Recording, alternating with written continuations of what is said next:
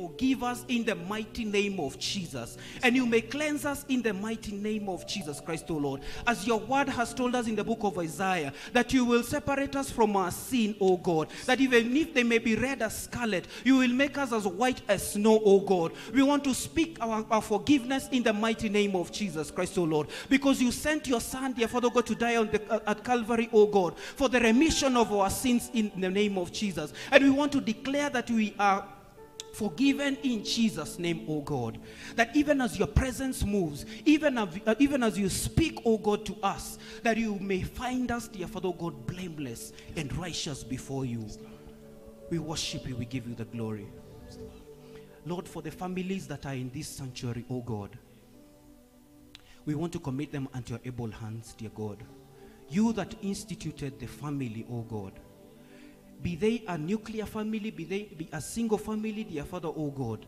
We want to pray that your power that is in the name of Jesus is going to reign supreme in the families. Every power of the enemy is want to come to break down in the name of Jesus, that it may come against every family that is represented in this sanctuary. And we want to declare that each and every family that is represented here is going to walk out of this sanctuary changed in the mighty name of Jesus. Every family that is broken or in the verge of being broken, we want to speak life in the name of Jesus.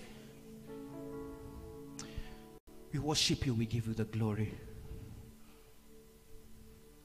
Lord, as a sanctuary, as a church, we have set up altars that do not worship you. And this morning, in the name of Jesus that is above every other name, we want to set down each and every altar that does not worship you in this church in the mighty name of Jesus. We break down every stronghold of the enemy, and we want to declare that this altar is going to be only for the glory and honor of your name. We worship you, Jesus. Yes, Lord. Every person that came with a need this morning, the presence of the Lord is in this sanctuary. Speak it, and the Lord will listen. Speak it, and the Lord will listen. Lord, as we continue on with our service, may you be with us and guide us as we hear from you. As you speak, let us hear. Give us ears that will hear you and do what you will require of us to do. In Jesus' name. Our Father who art in heaven, hallowed be thy name. Thy kingdom come, thy will be done on earth as it is in heaven. Give us this day our daily bread, and forgive us our trespasses, as we forgive those who trespass against us. Lead us not into temptation, deliver us from evil. For thine is the kingdom, the power, and the glory, forever and ever. Amen.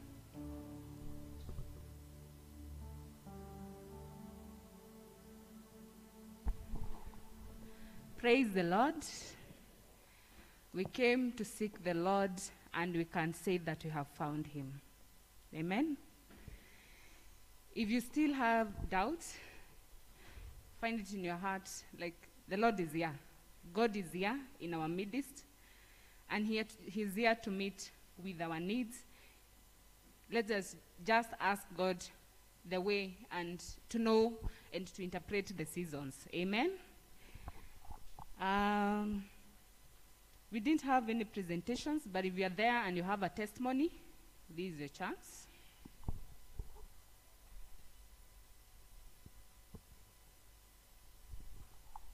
Anyone?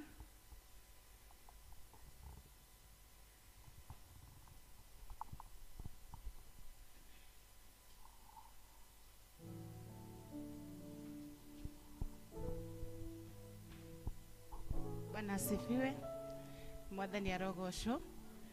Njitagolea nĩ tondũ andũ arĩa matanjũĩ na nĩngwenda kũrũgama haha njuge o ciugo nini atĩ nĩnyonete Ngai mwena wakwa, nĩnyonete Ngai akĩnduta mũkuru-inĩ wa roho na akanjiga handũ ngwĩonera wega wake. Bwana asifiwe. Let us praise the Lord for layers. I'm sure each and every one of us has a testimony.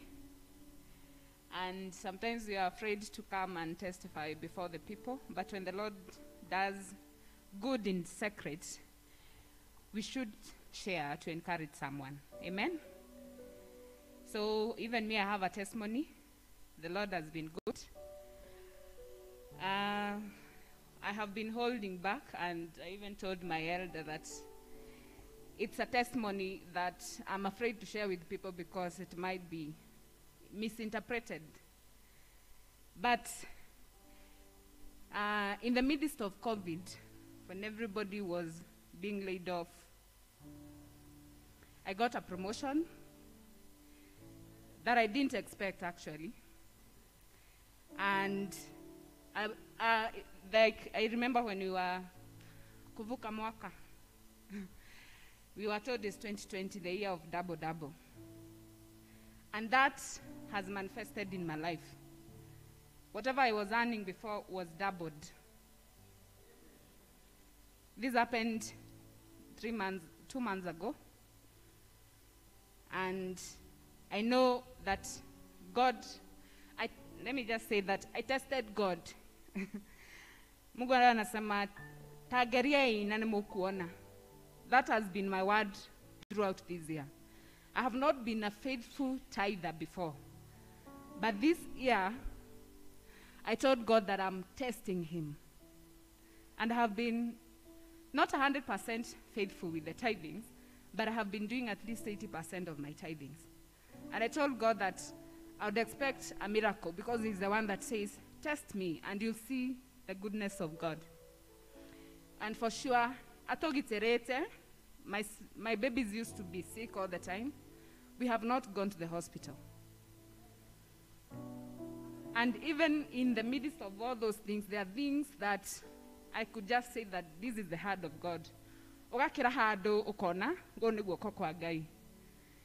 Damhoya at in this season togo magero madafune kadrin gadena monote ado agayate neto hinyerekete mono no gainie uka. He's on his way, and at the right time his will be manifested into you. Amen. May you tap to my blessings because God has been faithful. Elder Shehe yeko hoera shiana.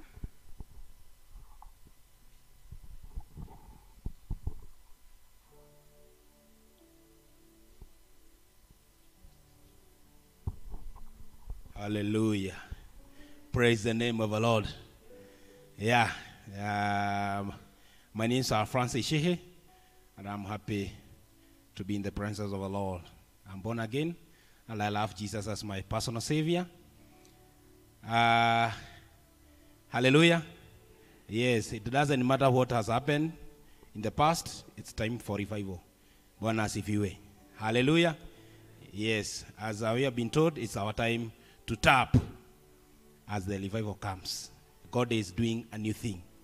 Yes, as he did to the Israelites in Isaiah chapter 41, he is also going to do for us. Bwana asifiwe. Amen. Yes, I've been invited to pray for the children. And karibuni sana watoto wale wako nyumbani. Tutasimama ili tuweze kuomba pamoja. Tutafunga macho ili tuweze kuomba pamoja. Wale wako hapa kwa kanisa tusimame. We stand up. Yes, na kama kuna mtoto anaweza kuja hapa mbele. Yes. Kama kunae. Asante.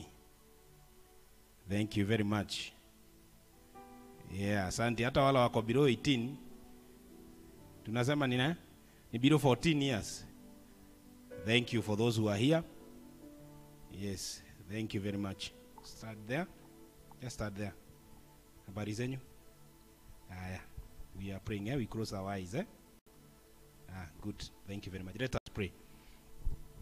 Our God and our Father, we bow before you this morning with thanksgiving, with honor for who you are. We thank you, our God, because you have given us this beautiful day to get into your house, to worship you, to honor you, Jehovah. And therefore, Jehovah, King of glory, deep to the deepest of our hearts, we have thanks. We have the praises before you. Thank you, Jehovah Father, for this opportunity that you have given unto us. And the opportunity that you have given us with our children, Jehovah, King of glory. There are children before you, Jehovah, King of glory. And before the altar, Jehovah Father, O God. For those who are here and for those who are watching us from home, Jehovah, King of glory, bring them unto you. As you said, let the children come to you, O Jesus. This one, we bring them unto you. We declare this morning they are blessed of you. They are blessed in their life, Jehovah Father, O God. We pray, Jehovah Father, O God, that as they continue with their education, as they reopen the schools, we declare, Jehovah, King of glory, this morning, that they are going to be acceptable into the system that will be there for the education. That they are going to stand and pass. That they are going to acquire the knowledge that is necessary in their lives. In the name of Jesus Christ, O God. We thank you, Jehovah Father, even for this difficult time that we have gone through. That you have protected our children, Jehovah Father, O God. May you continue, Jehovah Father, putting them a hedge around them, Jehovah Father, O God. And a hedge of fire, that the enemy will not be able to reach them. And therefore, Jehovah Father, this morning, we can forget to remember their parents, Jehovah Father, O God. Also, we bring them unto you, Jehovah Father, O God. As they go about in their workplaces, Jehovah Father, O God, may you bless them, Jehovah Father, O God. Open the doors and the windows of heaven and release your blessing according to your word. In Philippians chapter 4, verses 19, O God. That you're going to bless us, O God, according to your riches in heaven. So that these children will never lack. These children will always have something to eat. They will have something to wear. And they will have a good and a better education, Jehovah Father, O God. We declare they are blessed, O God. And therefore, Jehovah King of glory, in everything we related before you. And it's in the name of Jesus Christ we do pray and we believe. Amen. Amen. Thank you, Watoto. God bless you.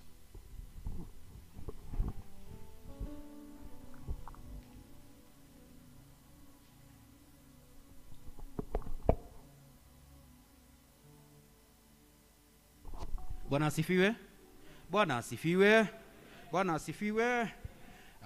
Tunashukuru kwa vile tuko hapa ili tuweze kumwabudu na kumshukuru. My name is Mbogwa Mboro. I am born again. The Lord is my personal savior, and I am glad to get into his sanctuary to worship and to praise his name. Today we will get straight into our announcements. First is to welcome the preacher of the day, that is none other than our evangelist, all the way from Kiambushire. Karibu sana, Evangelist Bosco. Karibu, and may the Lord use you as his honorable vessel. Tuko na wageni. Wageni? Aizo, Mike. Neza simama, wageni. You say hi to us, majina yenu, na mahali mmetoka. Na kama mtakuwa mkishiriki na sisi, tuko na space ya kuwa accommodate. And as you can see, our services are very lively. Praise God. Praise God again. I didn't want to see, I'm born again. I love the Lord. I was living in Kivu, but now I've moved to Regen.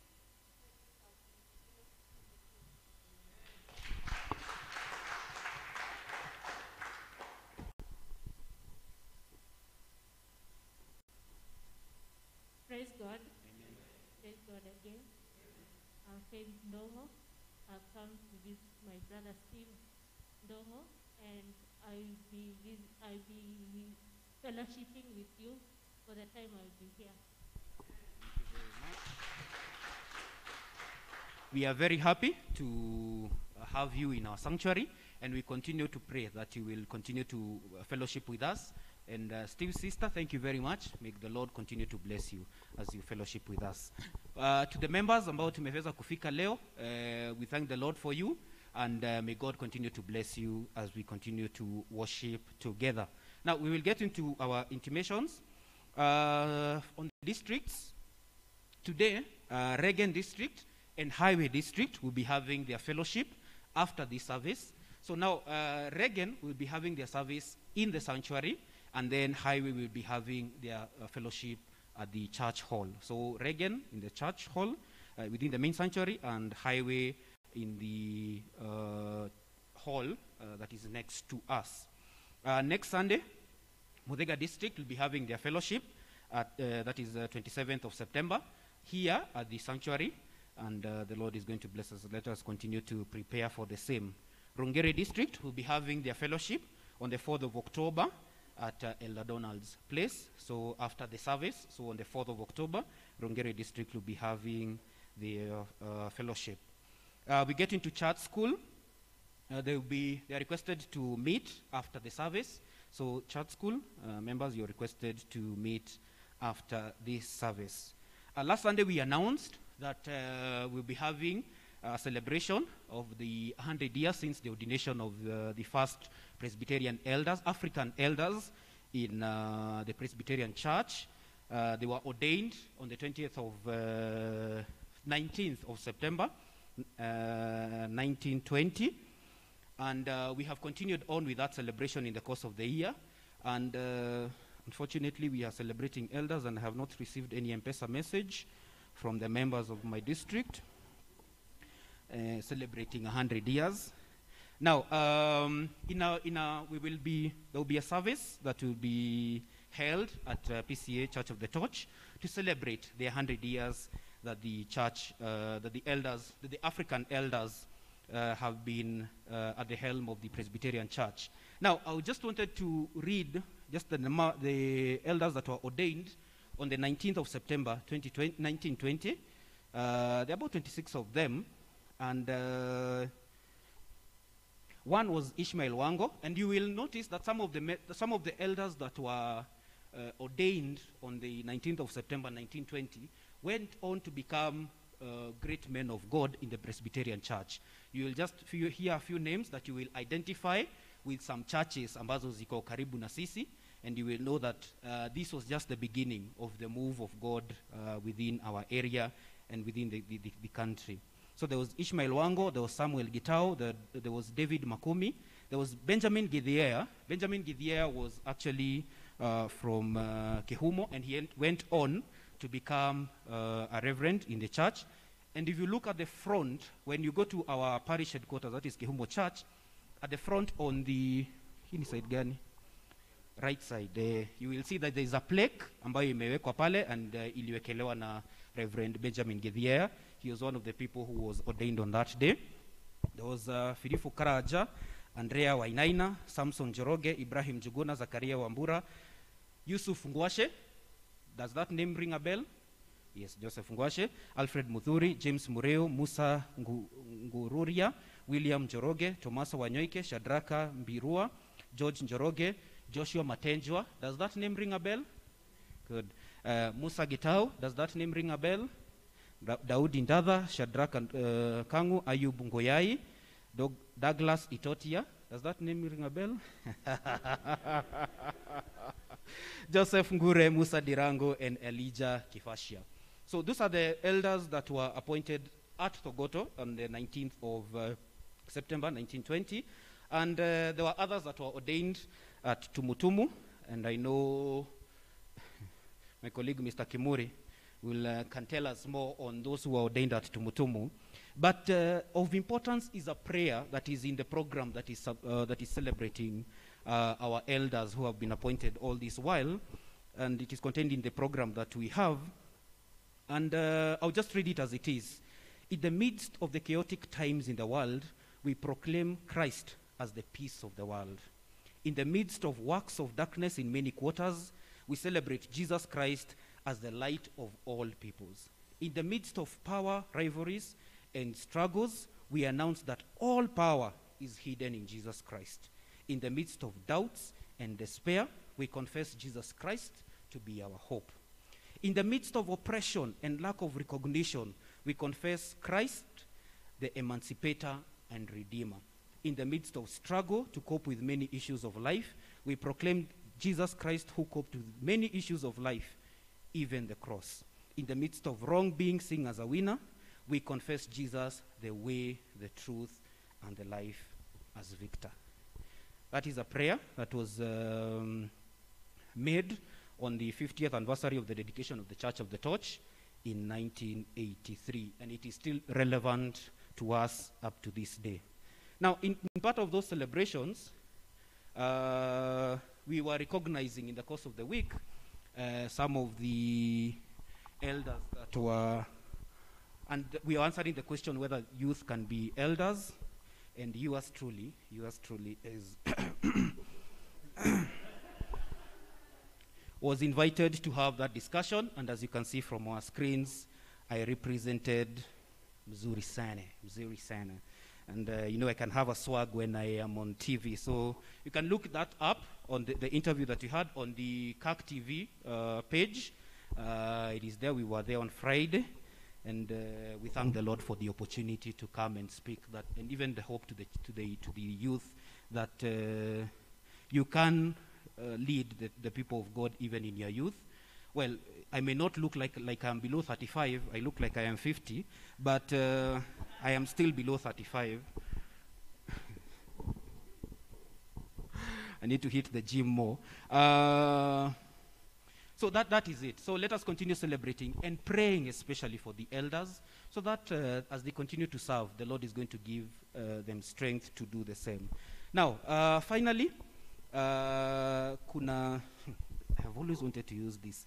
Now, kwa wale ambao tulisoma Kiswahili Mufti, naambianga shosh mimi nimezaliwa wa Pwani, na nakosa kuniamini. Aya, kuasi ni kukataa, sawa sawa. Ukapera ni nini? Bachelorhood. Sawa sawa? Bachelorhood. Kwa hivyo ukitaka kusema mtu ameoa kwa lugha ya Kiswahili Mufti, unasema huo mtu amefanya nini? Ameuasi ukapera. Tuko pamoja? Hadi hapo tuko pamoja? Kwa hivyo unasema umeuasi nini? Amekataa ubachelorhood. So one of us, as the elder, decided to kuasi ukapera, na on the 29th of August tulienda pale Nakuru na tukafurahia sana wakati ambapo tuliona one of us akipata mke, na kwa hivyo ameweza kutupatia kadi ambayo ni very beautiful, as you can see, very beautiful card saying thank you very much. So si ungoje ni wadegu rekihuwe mai. So this is the message. It was wonderful to see you, to see many of you at Nakuru. The occasion was made so colorful by your presence and prayers, and God bless you. That is from Donald and Ann Wamba. So mutangoja tu tutafanya the reveal kidogo tu, tunapatia tu mos tu. Sasa leo ni kadi, next tutafanya ni nani ambaye ameandika hiyo kadi. Sawa sawa. All right, so God bless you and have a fantastic week. The Lord is going to bless us.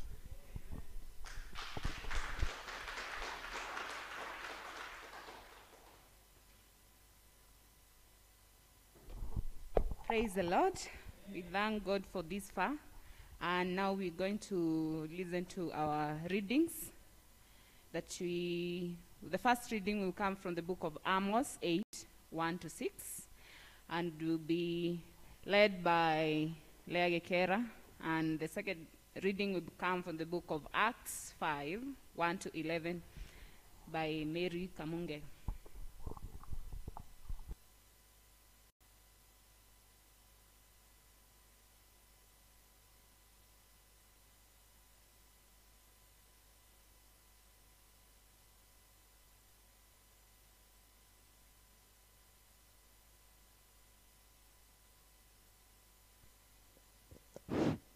Praise the Lord.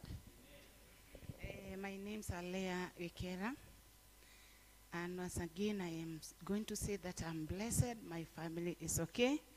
And we praise the Lord for that. Our first reading comes from the book of Amos 8, 1-6, and I read. This is what the sovereign Lord showed me, a basket of ripe fruits. What do you see, Amos?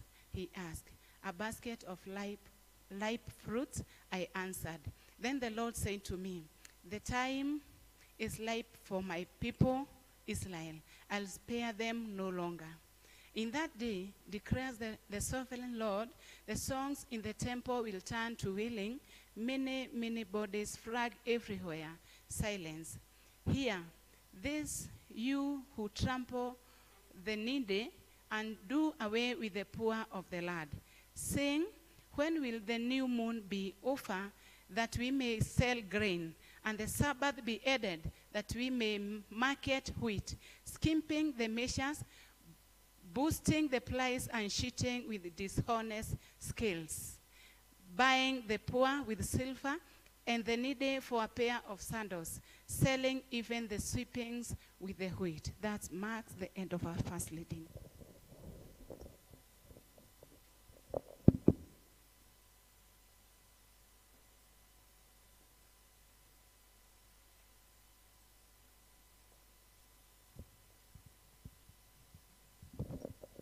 Praise God. Praise God again. Our second reading comes from the book of Acts, chapter 5, from verse 1 to 11. And we can read together. Now a man named Ananias, together with his wife Sapphira, also sold a piece of property. With his wife's full knowledge, he kept back part of the money for himself, but brought the rest and put it at the apostles' feet. Then Peter said, Ananias, how is it that Satan has so filled your heart that you have lied to the Holy Spirit and have kept yourself some of the money you received for the land?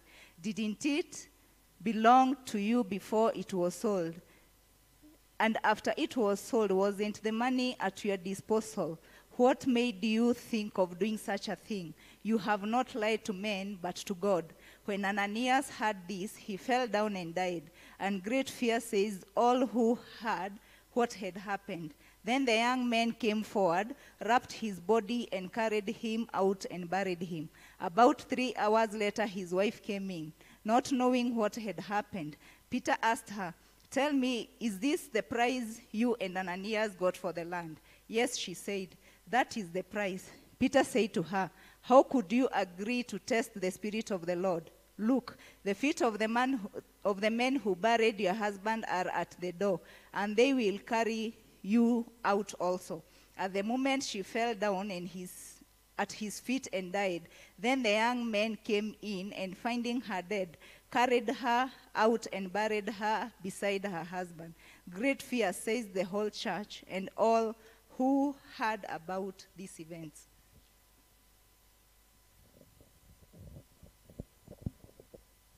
Let us appreciate our readers. And now we are going to welcome the preacher of the day, who is our evangelist, with the song Rock of Ages.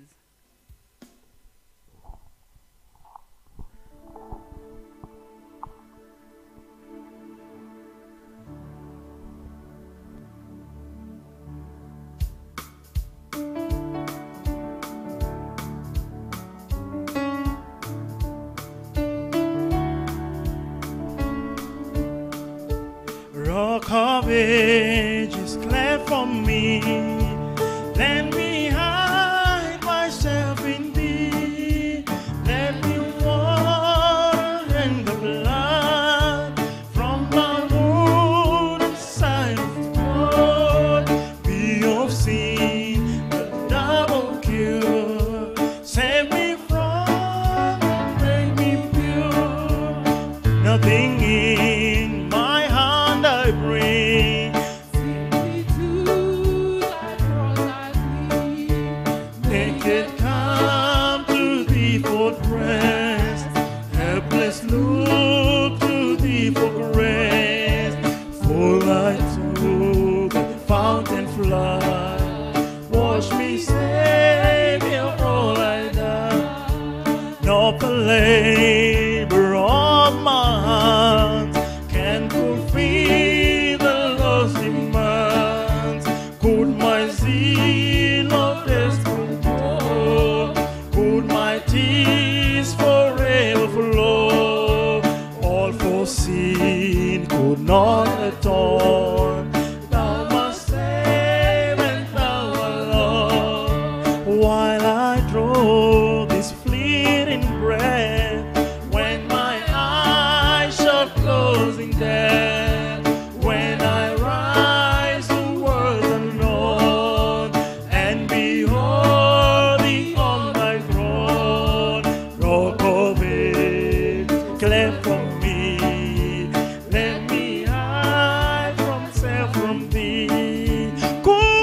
my tears forever flow. Put my sin no longer down. This for sin would not atone. Thou must save and thou art gone. In my heart, cross I cling. Simply to the cross I cling. Shall we pray? Our Heavenly Father, we are before you this wonderful day. We're in your presence, Father Lord God, where we come to lay off our burdens, where we come, Father Lord God, to find and seek refuge, where we run, Father Lord God, and get, Father Lord God, saved. We're in your presence this morning, Father Lord God, some of us with weary hearts, O Lord, some of us with tears, O Lord, some of us, oh Father Lord God, are heavily laden.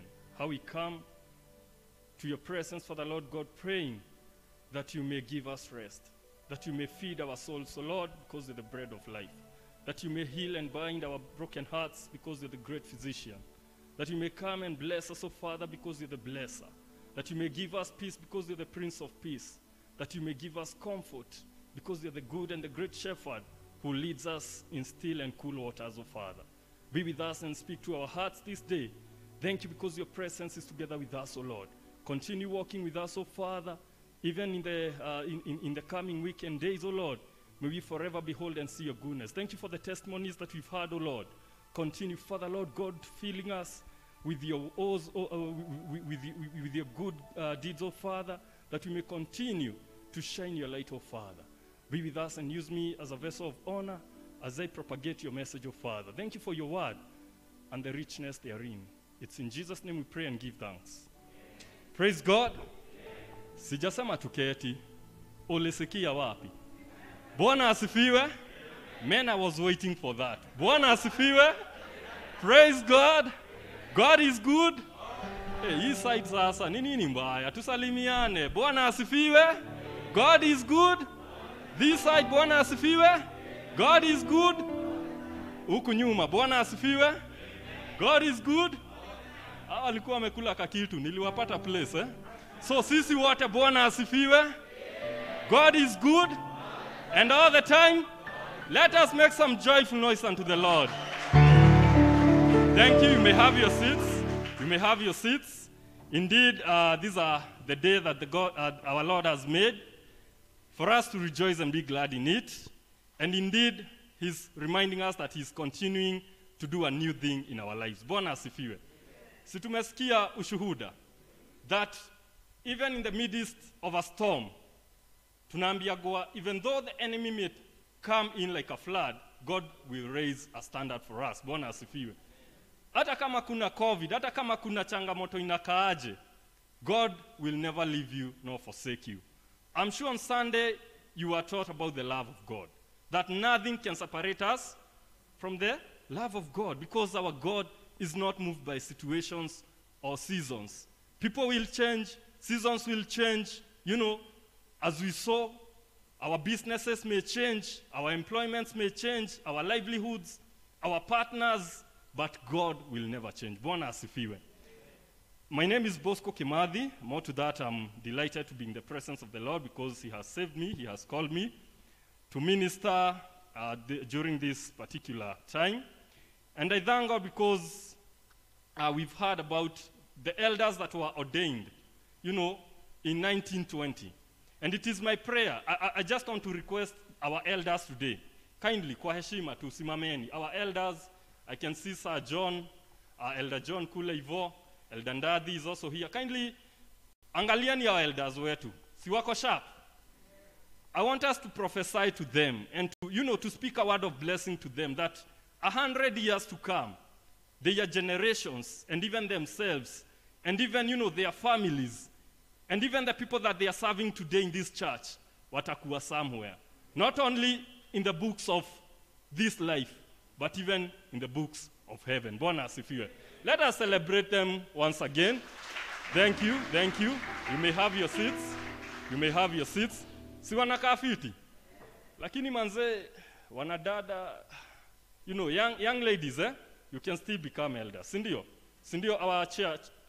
Yeah, you can still become elders. So let us continue believing and trusting in God for those, for those ministerial positions. Let me bring greetings from a church that I was ministering on Sunday, and the name of the church is PCEA Kabuku Parish, and they sent me with greetings. Mezipokea. And we had a wonderful time there, and we were speaking about the love of God. Angalia jirani yako, mwambie the love of God. Hey, hapo kwa love manze mnaeka alama ya msisitizo, eh? And of course we heard that one of us here, manze kuna vile alikuwa ako in love, si ndio? So tulikuwa tunajikumbusha about the love of God and how, how he loves us. Alisema manze heri ni die. Alitoka binguni akaja duniani, akalipa madeni. So we don't have a reason to worry. We have every reason to smile and be happy and be strong. Not because of the circumstances that we see, not because of the promotions that we get. By the gathering, zingine zinakuja mingi, Bwana asifiwe. Hata sisi wote, but just because hazijafika, don't think that God doesn't love you. Habakkuk in chapter 3, 17 to 19, he said, even though the fig tree do not bud or blossom, even though the grapes do not yield fruits, even though the cattle and might be cut off and there may be no food in the fields, yet I will rejoice in the God of my salvation. Bwana asifiwe. In the midst of a storm, continue worshiping God. In the midst of a hard situation, in the midst of losing your job, continue worshiping God. Because sorrows may last for a night, but joy comes in the morning. Bwana asifiwe. And we always say the joy of the Lord is our strength. May God strengthen us so that we may be able to finish strong and to keep the faith. Thank you for those who read our 2 readings today.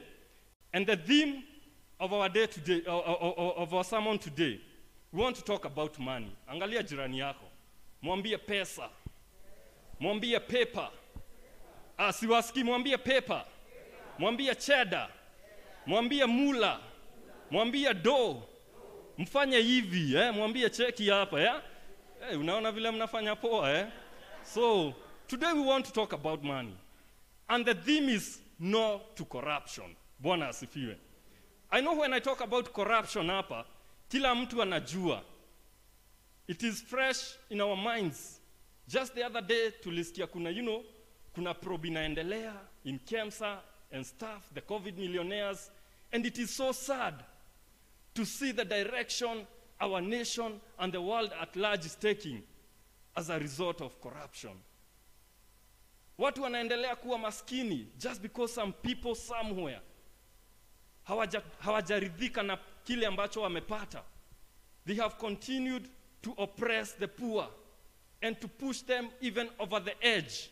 And God today is reminding us, as his people, as his children, we are the voice for the voiceless. Bwana asifiwe. And our first reading comes from the book of Amos.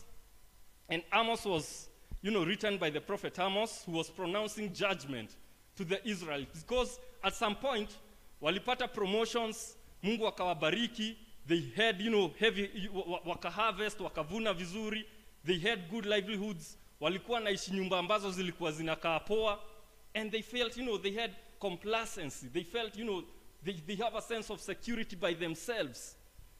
And God was declaring judgment because they had forsaken the way of their God. And because of their idolatry and oppressing the poor. And this guy was a shepherd, and he used to tend the sycamore fig tree. He was just a farmer, but God chose him to go and pronounce judgment to the northern kingdom, that is Israel. But himself, he came from the southern kingdom, that is Judah. And in our text, we read about people who were good at observing religious festivals, but not in spirit. Wanakaa church, wana worship, wanainua mikono, but in their hearts, wanauliza manze, ujamaa ataacha kelele saa ngapi, tuende shughuli zetu, tukamake dough, inaitagwa money minting activities. And they couldn't wait for holidays and Sabbaths to be over so that they could go back to making money. Praise be to God. And they used to make money, in dishonest ways or activities. And we can see corruption haikuanza jana. Ilianza enzi zile. Because in those days they used to have weights and measures for buying and selling. And they would take advantage of the poor. They would, walikuwa wanatumia zile weights heavy when they are buying. And when they are selling, wanatumia zile weights, chache, or the lighter weights. They are called diverse weights. And in our second reading, we also saw Mr. and Mrs. Ananias. These guys, after the disciples and the apostles came together, they were living like a community, like a family. And we are told in the Bible that hakuna mwenye alikuwa na shida. Like we are Baraka family here, hakuna mmoja wetu ati atapata shida. Nikisikia my friend here wa Jubilee hana chakula, nitaenda niuze ambacho niko nacho, nilete pesa kwa elders hapa, wagawie watu kulingana na mahitaji yao. And that's what they used to do. And they had wonderful fellowship. And I want you to imagine, ati sisi wote hapa, hakuna mtu wako na shida. Because we are sharing whatever we have in that love. But these guys, they thought, after Barnabas sold a parcel of land, akaleta pesa at the disciples' feet, Ananias and Sapphira, wakajua hata sisi lazima waone tumo. Bwana asifiwe. They sold a piece of land, but they kept some money. Sometimes, Catherine talked about tithe. God is telling us, bring the whole tithe, not 80% or 90, not even 99.9. The whole, hapo hamtaongea sana. The whole tithe. I'm a living testimony of the same. When you don't tithe, God compares you with a robber. Now the sentence for robbery, ni? No, tell them. Yeah, life sentence or death. He's a learned lawyer, mmemwona hata kwa TV, kwa screen, So, God anafaa kukuja kama umekataa na tithe yake, anafaa kukulipa na kifo. And tithe, the principle of tithing works a lot. Na Mungu hatuambii tulete tithe, hakuna time tutapata our treasurer hapa na ngazi ati anapelekea Mungu pesa. One of the things or the reasons as to why we are told to bring tithe to church, nasikiaga watu wakisema mimi siwezi peleka. I've had a debate with young people, several of them that siwezi peleka tithe kwa church. Kwa nini? Zitakuliwa huko. Of course huwezi pelekea Mungu akule. And God is telling us, tithe ikikuja kwa nyumba yake, kazi yake itaendelea. Bwana asifiwe. We will be able to reach out to those who are starving. We'll be able to reach out to those who do not know him. We'll be able to reach out to those, ambao wako kwa mashida tofauti. And the other thing is that when you discipline yourself, kama utaweza kuleta hiyo tithe, hata zile ambazo utabaki nazo, you'll be able to manage your finances. Bwana asifiwe. And that is why for the same reason, angalia ile time haukutoa tithe, hiyo pesa hata ujuagi iliendaje. And in the book of Haggai, chapter 1 verse 1 to 11, it talks about watu ambao wanaishi makeja poa, in very comfortable and tiled houses, well-paneled houses, but the house of God in a leak. Mnakaa, angalia ni kwenye tunaishi, alafu muangalie church yetu. Sometimes I go to a church unapata in a leak, and you ask yourself, manze, how does God feel? Tukikuja kuinua mikono, na kwenye utarudi home, kukilik kidogo, the next minute unaita fundi. And God was telling these guys, that's why you will eat na ushibi. You will try to keep yourself warm, kama last week but one kulikuwa na baridi ingine kali. Unavaa majako, jackets, trying to keep yourself warm, all in vain. Unadhokoma, pesa yako hujui inaenda wapi, ni kama unaweka mfuko iko na nini? Mashimo. And it's all about, corruption. When you don't bring your tithe, that is also, a certain level of corruption. Just like Ananias and Sapphira. And we see what happened to them. After they lied to the apostles, they thought, they are lying to human beings, but they were lying to God. And God is telling us that as his people, we have to say no to corruption. And corruption is the abuse of trusted power for private gain. Tumeona watu ambao wanajitajirisha. Kama ni pesa ya sadaka, unavuka nayo ilikuwa inafaa kutumika in a certain project kwa church, in a certain project to feed the needy, in a certain project in the community, kama wewe ni politician or in a certain government office. And some people will suffer as a result. You've used the power that was entrusted to you for private gain. This is also acceptance or giving money in exchange for certain favors illegally.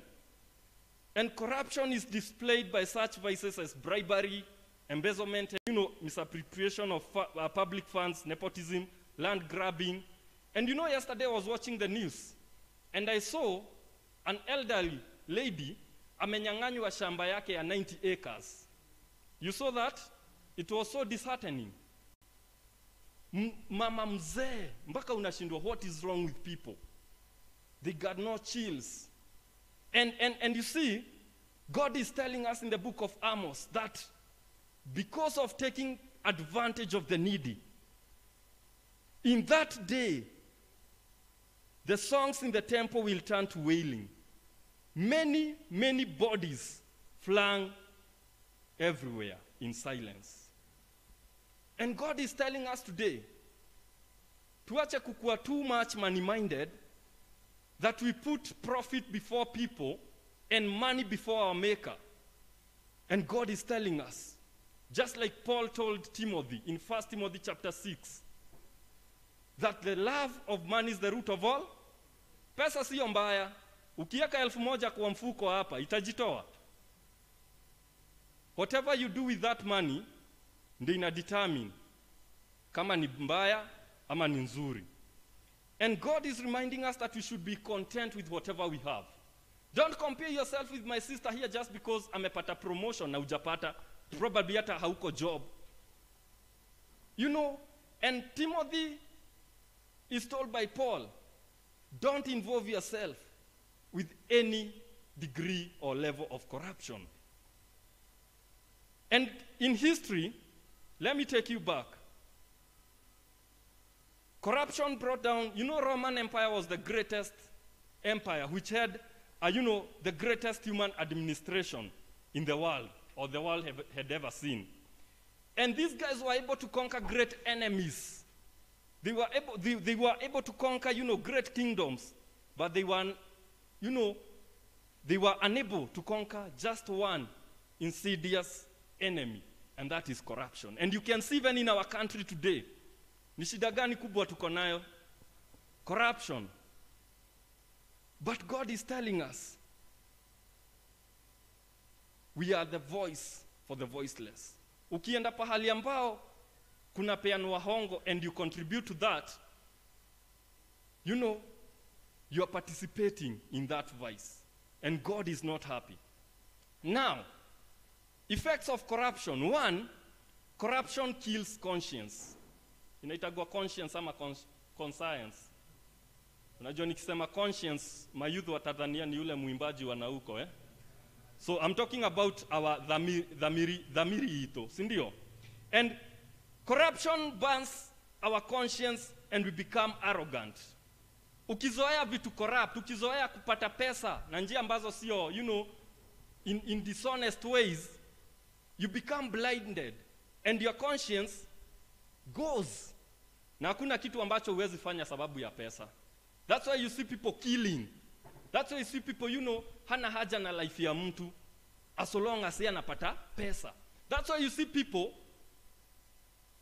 embezzling. Pesa za wagonjwa. They don't care whether they live or die. And God is saying, on that day, the songs will change just because of the corruption activities or the corrupt activities that you participate in. And we see people here who were spiritually dead in the book of Amos, but very alive when it comes to money issues. Saizi tunasema mwezi iko kwa kona. Saizi wase wametulia, but ngoja uone end month. By the end month ndio kuna kuwaga na traffic. End month ndio watu wanakuwaga wamechangamka. End month ndio mtu anakusalimiaga vizuri na cycle, lakini saizi ngoja kidogo uchokoze mtu utakipata.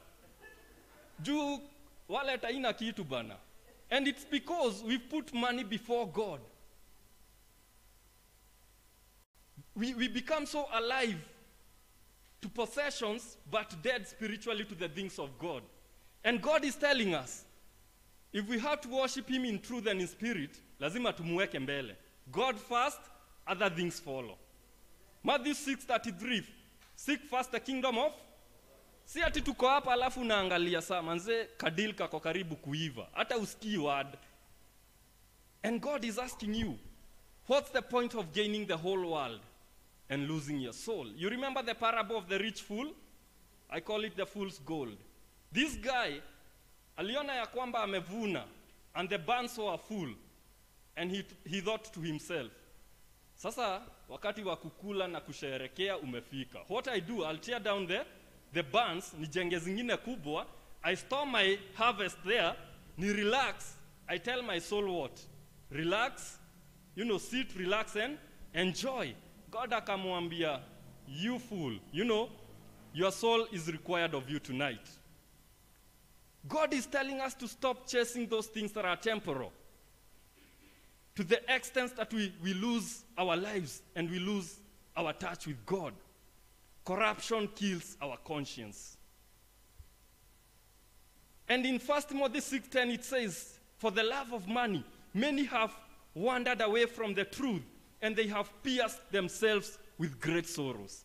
Angalia wale watu wanapenda pesa. Chirigie geguo. Mtu anakuwaga tu ever money minded. Vile tu atapata pesa. Hata kama ni kuibia mwenzake, hata kama ni kuzia watu vitu ambazo hazifai. The other day we heard about sugar ambayo ilikuwa na mercury. Tunasikia vitu ambazo ni substandard.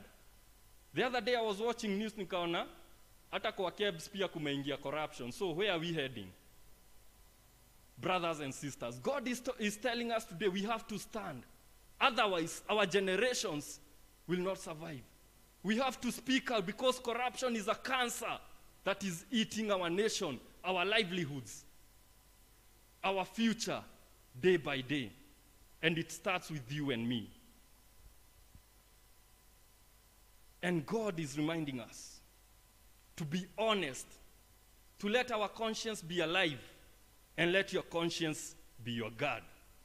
Number 2, corruption perverts justice and oppresses the poor. In Proverbs 17 verse 23, we see that the wicked accepts a bribe in secret to prevent or to pervert the ways of justice. Amos 5:12 says, you accept bribe and turn aside needy in the gate. Unapokea hongo, unageuza kesi, just because hana pesa, just because hana connection, just because hana mtu wa kumshika mkono. God is telling us, be careful, because you'll be eating, hautakuna shiba. Utakuna pata pesa, inaingia kwa mashimo. And God is reminding us today that people have suffered as a result of corruption. In the book of Acts, we see Paul suffering under a corrupt governor in Rome. When he was, interrogated by Governor Felix. And Felix found Paul was, innocent, but akaendelea kumfungia gerezani. He thought Paul atampatia kitu kidogo. And Paul said, digeruta onake. Alimuliza, Olesikia wapi? Hata sisi, we should be, act the same. Mtu akikwambia leta hongo, leta kitu kidogo, umwambie ulisikia wapi? And God is reminding us, just like Paul, let us be honest. And you see, this Governor Felix, I think he ran through the family. His brother was called Pallas. He had accumulated wealth. He was worth 4.5 billion shillings. Back then, hizo enzi. And the only way alipata hizo pesa is through bribery and extortation of the poor, to extort the poor. And I just remembered it's not all about money. There are people who also exchange their bodies for certain favors. Universities tumesikia, lecturers, and I used to work in USIU. that university, I could see things that were happening there. Inaitagwa sextortion. Yeah, sextortion, where you exchange your body for certain favors. Let us say no to it. Is a form of corruption. Our young girls, you are too, precious for such things. Our young men, say no to such activities. It is immoral. It is corrupt before the eyes of God. It is detestable. And number 3, corruption causes curses. Angalia jirani yako, mwambie manze corruption causes curses. Najaribu kuraim pia, And we are told that corruption brings a curse upon one's family, property, and souls. Proverbs chapter 13, verse 11, the call to worship, that dishonest money dwindles away, but money earned little by little grows. And we see that in Deuteronomy 25, verse 16. I believe you did this last Sunday, but one, about honesty or integrity in our transactions. When God told them, do not carry in your bag two stones or 2 weights, one small and one big, one heavy and one light. God is telling them that in verse 16 of Deuteronomy 25, that all who cheat with dishonest measures and weights are detestable to God. They are cursed. Kwa hivyo kama uko na shop, kama uko na biashara, unapimia watu maziwa badala uwapimia lita moja, unawapimia 3/4. God is watching your bag. Bwana asifiwe. Kama ile unaekelea pale uko na butchery ama unawapimia sukari, haifiki. Kuna place manze uko mtaani si ununua nyama. I'll be honest. Hiyo nyama ifikagi. Serious? Why lie? Aki ifikagi. Alafu unaekewa bone, my friend, na ina kitu. And you wonder, where is the world going? Kama uko, God anakuambia, hata upate hiyo profit, haitakusaidia because ameilaani. You won't enjoy it. You, your family, your children, ati tunasema tunainvest ya watoto wetu, tunataka kuwaekea. Zitawamaliza by the way. And in fact, let me go back to tithe. Tugaga dogerea indo cia Ngai, nĩcikũrĩaga. Awezi, hata hizi za public, ukule mali ya maskini, ulisikia wapi? Ndizo zitakumaliza. Let us avoid all forms of corruption, bribery, using diverse ways, and so on and so forth. Let us be satisfied with whatever God has given us. And because he's doing a new thing, he will come and bless you. He will bless the work of your hands. He will bless your generations. Probably sahi hautaendesha V8, but siku moja mtoto wako atadrive. Probably sahi hautaenda majuu. Hata mimi sijaienda, lakini nishaienda airport. And niliona hivi live on air. And na mwenye anaenda soon manzea ni akuja tuombe tuende hivyo, tuende ile design ya kina Joho na nani. Tuende turudi. Now, God is telling you, he will bless you. He will bless the fruit of your womb, your generations. He will bless the work of your hands. You will enjoy. Hata kama upati profit kubwa, utaienjoy. Unaweza pata mingi ushindage tu hospitali. Utapata mingi kansa ikumalize. Utapata mingi your V8. Acha nisimalize. And God is telling us, any property that we receive in dishonest ways imelaaniwa. Kama ushaichukua kitu ama mali ambayo si halali, rudisha tu, itakumaliza. And I remember it happened to me. One day I was going home. Nikaingia kwa matatu. Ilikuwa around 10 p.m. Hakukuwa na curfew. I had a meeting and it delayed. So from town to Kiambu, kalipisho wa 100. Nilikuwa na 100 nikapatiana. Nikakaa pale kwa kona, tukaenda karibia kufika, the conductor came back searching. Akafika kwangu, akanipatia 100. I'm like, this is a blessing, man. Lakini vile nilishuka mat, nikafeel this guy, kuna mtu alimpatia 200, hakukumbuka ni nani. So pale kuna watu wawili waliumia. The conductor na ule mtu alipatia na 200. And I felt so bad about it. Then after a long time, after a while, nilikuwa hata naona huo conductor na feel. Then after some time, nikaenda kwa shop. Nikabuy some stuff. Kufika kwa hao napata nimerudishiwa change na 100 extra. So in fact mtu amenipe ile kitu nimebuy na akaniongeza pesa. And I felt no. Lakini nikaambia Mungu, ile siku nitapitia kwa hiyo shop nitafanya nini? Nitarudisha hiyo 100. Manze hadi wa leo. Hiyo ni wewe unalipa by the way juu ya promotion. Na I'm telling you nikipita kwa hiyo shop nione huyo shopkeeper mimi ukumbuka hiyo 100. And you see, siku enjoy my conscience because iko alive in a hound. God akanipatia another chance. Hapo tu home kuna shop nikabuy stuff. Nikienda nikaona change nimerudishiwa na 100 juu. I'm telling you the truth. And I decided no, this cannot continue. Nikajiita kamkutana. Nikajiuliza vile swali ya CRE. John alienda akarudishiwa change na 100 juu. As a good Christian, John, what would you do? A, take the money to the pastor. B, take it to the police station. C, count it a blessing. D, none of the above. Now, mimi nilirudi kwa ile shop. Nikapatia shopkeeper nikamwambia tarabe saishi. Akahesabu akarealize, man, dagoshokeria. And you know, for a shopkeeper, 100 manze probably ni profit, you know. Akaniuliza, kagotoire ya dotawe. You know, are there still people like you around? Gemura tini ne guy. Because I knew the history.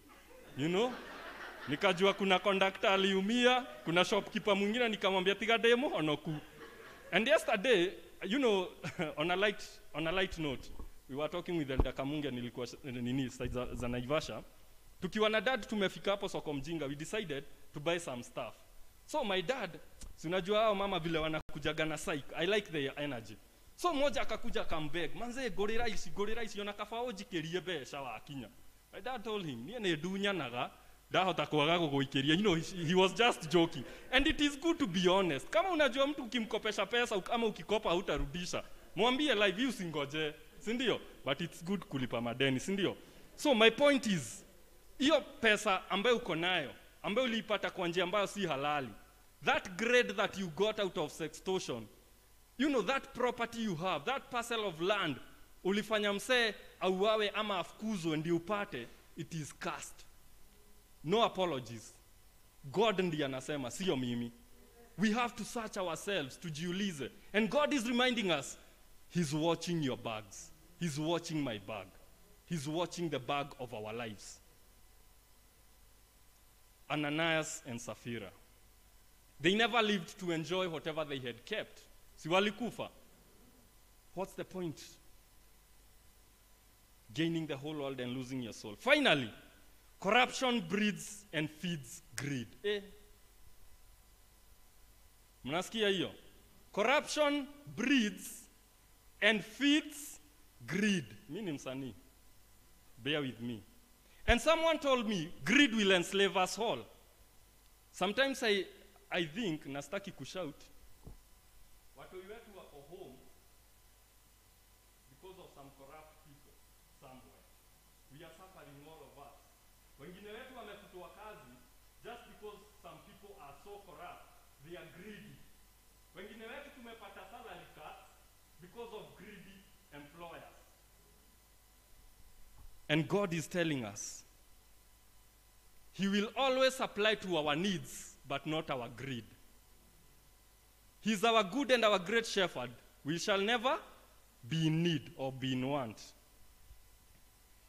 And whoever is greedy for unjust gain troubles his own household, but he who hates bribe will live. Simesikia hiyo? It is Proverbs. Inasema, we ambao uko greedy about money, about pesa, that you'll do anything. Unaletea laana familia yako, just like Ananias and Sapphira. Reimoka kuireke.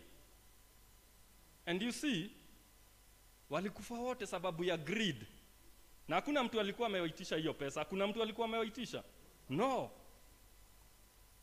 And nowadays, especially the young generation, we have a syndrome, kanaitwa get rich quick syndrome. Tunataka kutajirika overnight.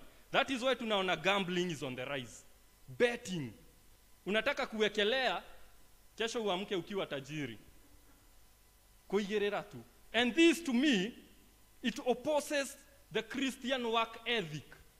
PCEA, our church, our tradition, jigu ado makiuga fithie ne yaitoga, ithetiguo.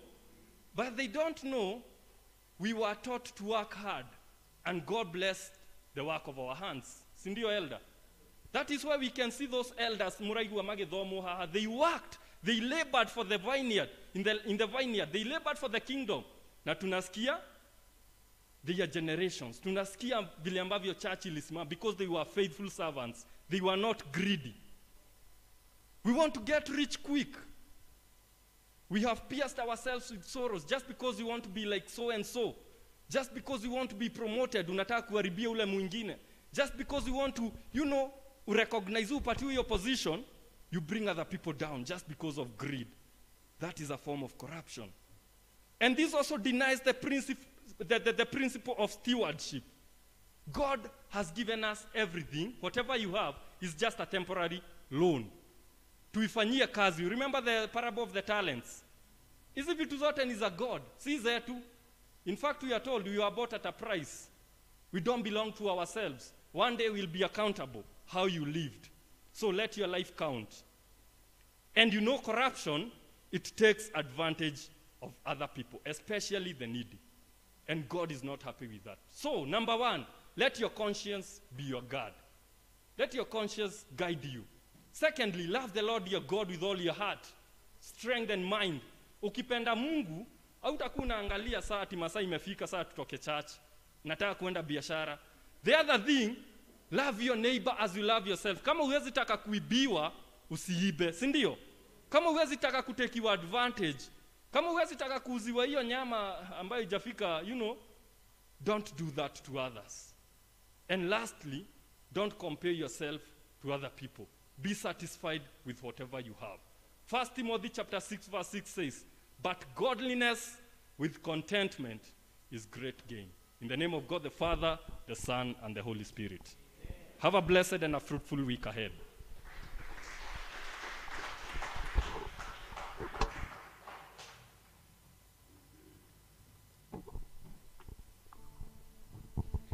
Praise the Lord. Have you been blessed? Have you been blessed? Amen. I've also been blessed.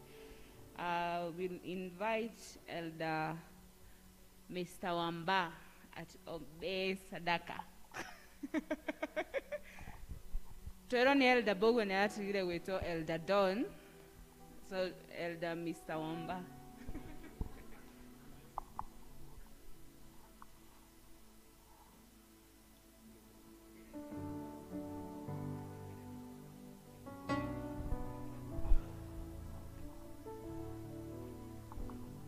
I greet you all in the name of our Lord and Savior Jesus Christ. Hamjambo. Yes, I thought I would not speak today. In fact, Elder Bogu had told me he would not introduce me today without the wife that I got married to. But however, that has changed a bit, and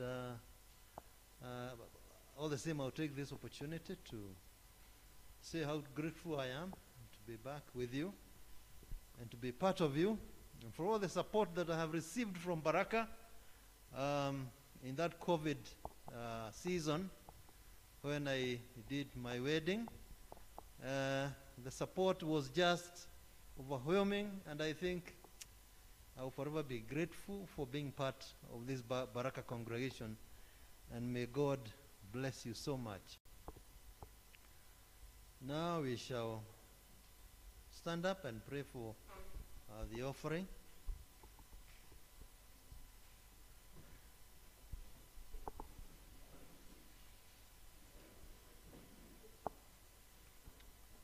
And this, we shall post them into the box on our way out.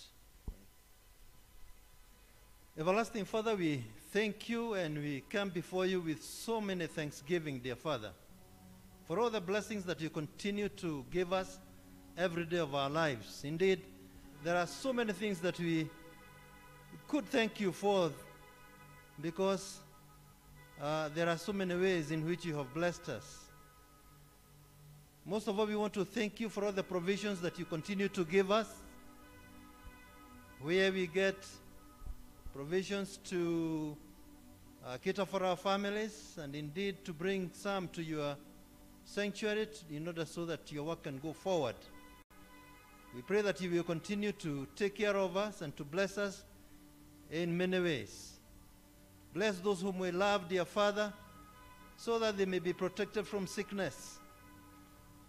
Bless those that we love, those who are friends to us, dear Father, so that we might continue to rejoice together with them.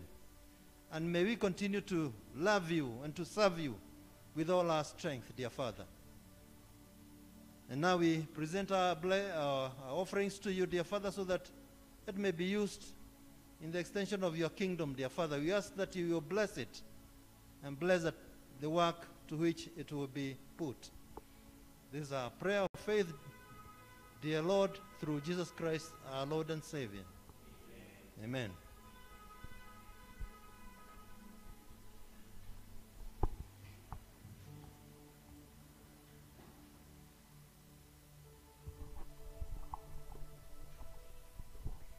Bwana asifiwe.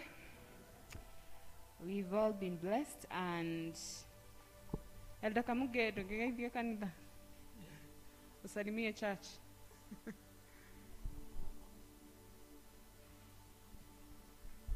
Thank you, Catherine. God bless you. Bwana asifiwe.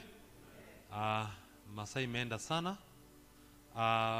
We thank God for your presence. Thank you for all of you for coming back to church. May God bless you. Let us continue coming. On 11th, we plan to have a praise day, a day to come and praise the Lord. And we did an example today of how we want to praise.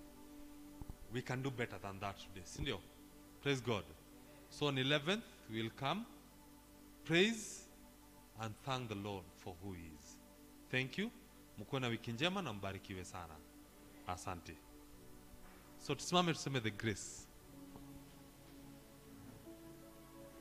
And now may the grace of our Lord Jesus Christ and the love of God and the fellowship of the Holy Spirit be with us now and forevermore. Amen. Tunaomba uwepo wako uende nasi, ewe Bwana wa majeshi, tusikie. Kama uendi nasi, hatutaki kutoka hapa, hatuwezi peke yetu, enda nasi. Tuwa shingo gumu tusamehe, hatufai mbele zako tunemu. Tusafishe Bwana, tuonyeshe uso wako, wahitaji neema yako, enda nasi. Tutavua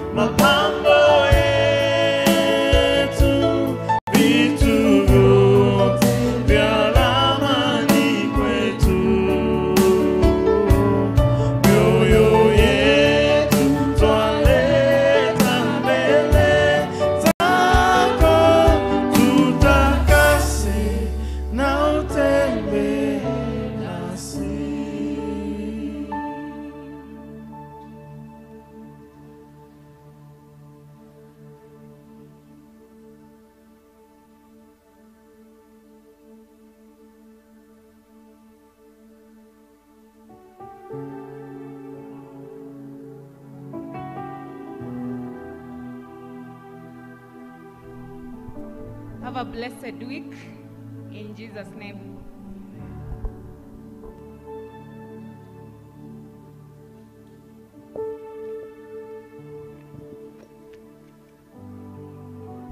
Na msiende home district ya Regen na Muthega. Ne? Highway, sorry. District ya Regen na highway. Kindly. Na offering tunaenda tukidrop kwa ile box iko hapa kwa mlango. Asanteni.